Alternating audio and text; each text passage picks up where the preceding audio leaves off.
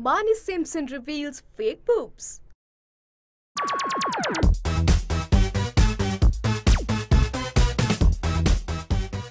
Trending hot topic of discussion has Marnie Simpson's boobs in the hype. Now Geordie Shore's Marnie Simpson has revealed she felt compelled to undergo a breast lift after spending years worrying about her body. In an interview to a leading daily, she revealed, "I've had breast uplift and had it done earlier this year. I had it done for two reasons. Firstly, because my boobs were not in good shape.